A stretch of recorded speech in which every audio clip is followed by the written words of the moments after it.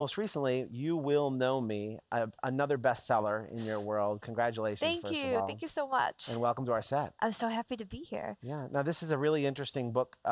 It's a book about a gymnast, a prodigy, someone who has become absolutely committed to this sport and her parents, and it's actually told from the point of view of the mother. I'm curious about the idea of prodigies to you in terms of writing crime fiction around that. Where did that come from for you? Well, I was always interested in the way it makes a family power dynamic shift when there's a very special child, and sort of everything in the family becomes in service of the child. And I was particularly interested in those in with the mom and dad are both equally invested in it, and it was sort of inspired by the gold medal gymnast Allie Reisman, who's been in the press a lot lately, and her parents were sort of these Oh team yeah, her players, and they were parents. famous They for were like, exactly that viral footage of them that watching became very her. famous. Yes, They became as famous as she during that thing. yes, Yeah. exactly. And that was really the watching them was the impetus for the book. Like, what does that do to a marriage? What does that do to, siblings in the family? Because there's a sibling in the book, and it just seems like a kind of hothouse and sort of a perfect setting for a crime novel. Yeah. Well, I wouldn't have necessarily thought it was a perfect setting for a crime novel, but you do because that's the Yeah. way you think. Yes. And I'm curious about the way you see almost anything that happens in the world.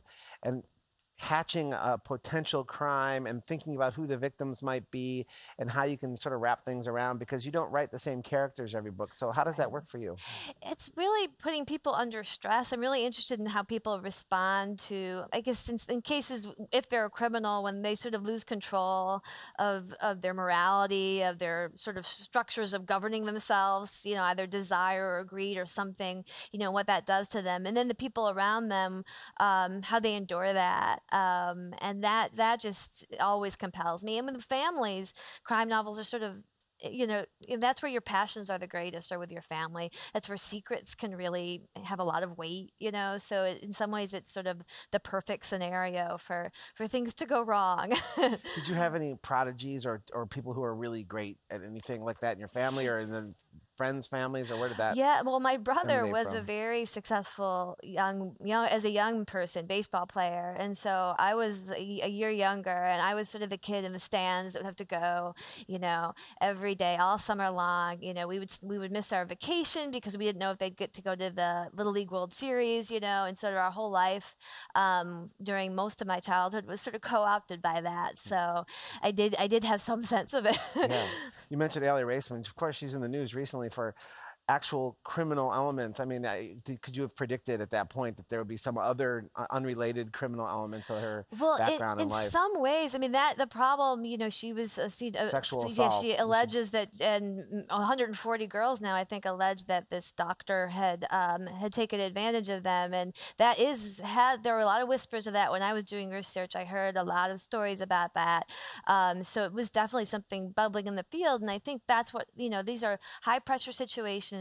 People are kind of really sort of lose sight of protecting often these young athletes, and we've seen it time and again, They're winning girls. They're little girls. little I mean, these, yeah, I girls. mean, these gymnasts, Yeah, and they're just completely vulnerable, it seems. these are really cloistered communities, these gymnast communities, and I think they, in some ways, they protect their own, and I guess other examples would be private schools or churches where all these other scandals are brewing, where no one wants to, when no one wants to blow the lid off of it until finally somebody does. Yeah. You also, in each chapter, many of the chapters at least, you're quoting Nadia Comaneci, a famous Romanian gymnast from 1976, I think it was. I mean, it was Yeah. a long time ago now. Who I grew up with, and I remember really well. But some of those things that she writes are really kind of beautiful. These kind of opening comments that you use from Nadia. Yeah, she had this really strong voice in her memoir, and that's where the title of the book actually comes from, because at the beginning of the book, it's called Letters to a Young Gymnast, and she says, "I don't know you, but you will know me." And then Yeah. that's how she kind of writes. It's very powerful, very sort of Eastern European and dramatic, and kind of heartbreaking. So she she sort of became she was the first gymnast that I ever saw on international stage. So she always remained in my head too. Yeah. And she, like, you find inspiration in all these unusual places, and here you Yeah. are knowing so much about gymnastics and Nadia Comaneci and all this other elements too. Yes, and I lack no athletic capacity. That's funny. Yeah, That's I really can't do funny. anything. Well, you are like writing a lot of amazing female protagonists, and you've really sort of been one of those leaders in that world of crime fiction and women's crime fiction specifically. I mean, you have people like Gillian Flynn, and you have Paula Hawkins and Laura Lippman, who I know you've talked about as somebody who's influenced you. But as someone who's now in that group, who is kind of opening doors for others and sort of paving the way, that must also be a sort of a responsibility for you. Yeah, it definitely feels like it. It feels exciting. I mean, I think that, I've heard the argument made that the crime novels become the new social novel, that a lot of literary fiction doesn't deal with things like, gender relationships, domestic abuse, divorce, sort of family turmoil, but you see it in crime fiction, especially crime fiction by a lot of these women that you just named. And so it feels like a really exciting moment. And so I think there is a tradition in our community of mentorship and trying to help each other. And we won't see each other as competitors, but actually as part of this exciting project. Yeah, and we talked about women protagonists, but it's crossing boundaries. It's not like your audience is all women. There seems to be a real hunger for a variety of different storytelling or protagonists now, and it seems to be really popular. You look at Paula Hawkins exploding and everything that's happening. It's certainly not just to female readers, although I think crime fiction there are certainly a lot of women that are reading crime fiction. Yes, it's sort of historically been dominated in true crime as well by female readers, or female women buy the most books, period. So I guess that's part of it. But often I do find I have a lot of male readers, and they're really interested in, I guess, sort of this morally ambiguous terrain that I think crime fiction can get into, where there are no easy answers. We live in a world now where I think we feel like things are pretty complicated, and maybe it's good for books to reflect that in some way. Well, and so your success continues. You've got all these bestsellers, and then the door came knock, and then they started knocking on your door for television now. Yes. I mean, such a big jump. So for people that maybe haven't seen it, the Deuce is a new series on HBO. It's one season in. I think they're working on the second season right now, which is always great HBO stuff. They always plow forward. Yeah. It's James Franco, Maggie Gyllenhaal, David Simon, who everybody knows from The Wire, and who pulled in a lot of writers for The Wire. And he's pulled you in now, along with people like George Pelecanos, who wrote for The Wire too, and Richard Price.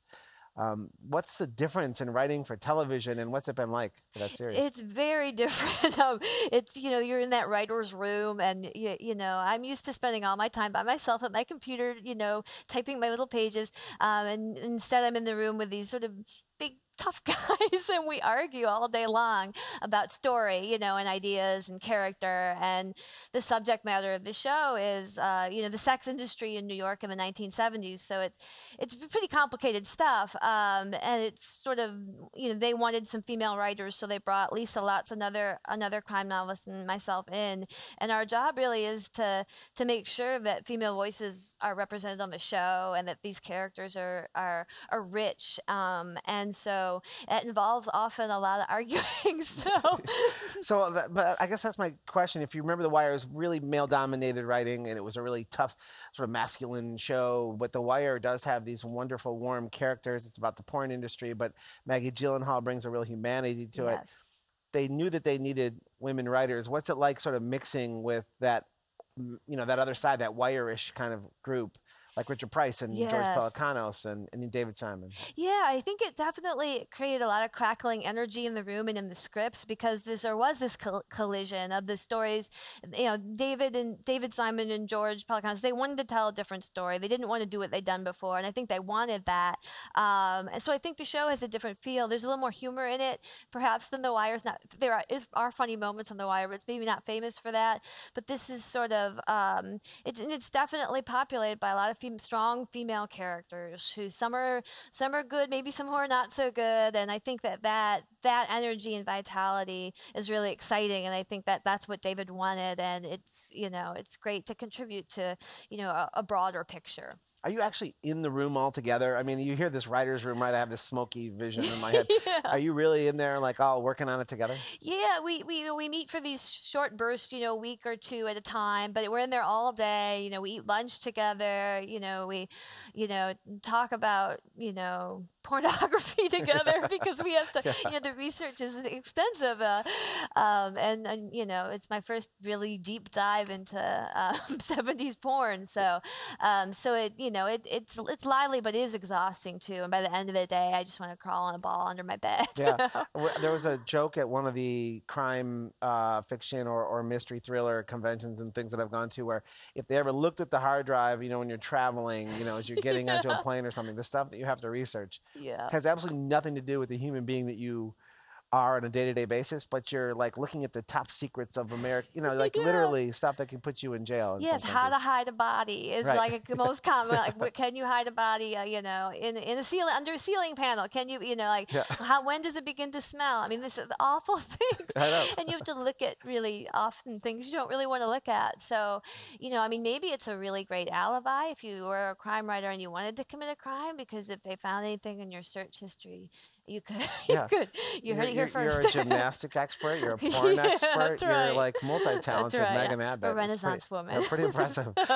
So when we talked a little bit about the mystery thriller community and the sort of help and support that you received from that group, and that you're now giving to others as well. What is it about that community which does seem so tight, so willing to help, so willing to mingle with your readers in other ways that you don't necessarily always see in literature? Yeah, I think part of it is generally we're coming into crime fiction because we were voracious crime fiction readers, and crime fiction readers, like a lot of genre readers, read all the time. They're just hungry for people that like Laura Lippman or someone who writes a series. Everyone's always waiting for the next one in the series, so I think there's this. We've definitely are one of our own readers. We are that reader who wants the next book. So I think. There's not a competition. Instead, it seems like there's room for everybody, and there's not just one top at the spot. Yes.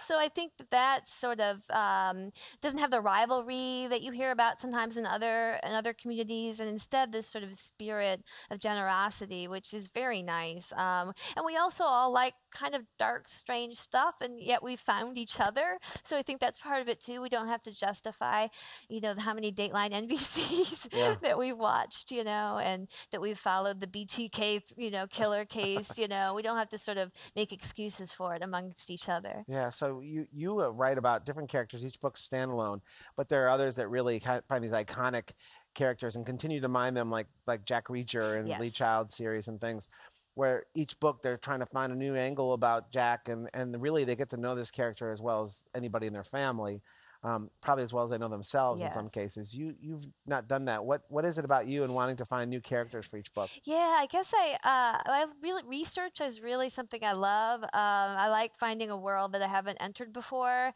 and the novelty of it is kind of big for me. So I think I would personally, though I love reading them, would get bored quickly with the same world and the same character. Also, my characters tend to be they're not particularly heroic, so they don't really, they really wouldn't continue onward in a kind of quest like Jack Reacher does. Good Midwestern stock. I know. Like Megan Abbott. I know. I mean, I've thought about it, but my characters are kind of depleted at the end of the book if they're still alive. So they're all done. They're all done with you. Exactly. Yeah. They probably tell you that. I'm done now. It's time for you to go. We had enough, Megan. So go back to the young Megan Abbott, the one who is beginning to read and write. I know that you have an English background, and that's where you kind of jumped in. What were the books when you were younger that sort of maybe opened your eyes to this as a career, or that you just loved to read even before you knew what you wanted to do, that really sort of said, there's something there for me? I always read everything as a kid, and I certainly read, Encyclopedia Brown are the ones that would be closest to a crime novel. I'm a huge fan of Encyclopedia Brown, and it was always Bugs Meany. Bugs Meany, yes, and the absolutely. Yeah. I mean, that, and that felt like, I guess reading mysteries as a kid, you feel like, as a kid, you always feel like things are being hidden from you, and secret knowledge is being taken from you. And so I loved reading those even as a kid. That later led to Nancy Drew and Agatha Christie, and then and then eventually to darker stuff like James Ellroy and Elmore Leonard. So it was sort of a natural path. I read everything, but crime fiction is the one I always kept returning to. Really? So even as a younger person, that was sort of your playground? Yes. Even true true crime. I was a weird kid. Yeah, so James Elroy and Elmore Leonard, there's a sort of a hard-boiled similarity to them. Yeah. But for you, you layered that hard-boiled thing onto sort of domestic situations.